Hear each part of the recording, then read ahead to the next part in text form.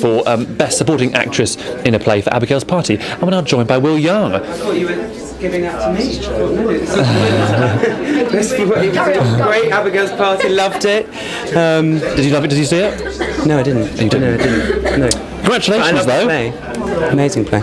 Congratulations for Cabaret. That's pretty exciting, isn't it? Yeah, very exciting. And it's your first musical role, I believe, in the West End. First musical role. Yeah. So pretty pleased to get that. It must have been. I mean, it's a big role. It's an intense role. It must have been quite an intimidating experience starting that rehearsal process. It wasn't actually, because the whole cast and Rufus and everyone was so welcoming, you know, and they were really free to say, you know, if you need a hand with this or that. So it wasn't. It was anything but intimidating, you know, as it could have been.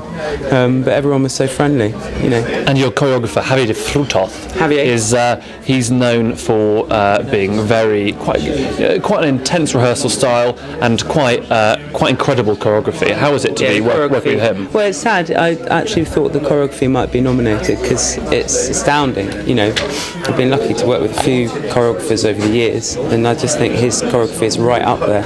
It's so different and interesting, and it's so much easier to do, you know, the same thing. And also, because it was sort of a revival, but it was really kind of a brand new show in a way, and he really reinvented the choreo again. You know, everyone was great. Yeah. And the lifestyle of doing 8 shows a week or whatever, how did you take to that? Well, I quite like the routine, because in pop there isn't any routine, you know, so you never know what you're doing. I never know what I'm doing. So when I entered into the musical, I knew that for the next 5 months that would be it. 8 shows a week, you know, have most of my days free and the evenings not free.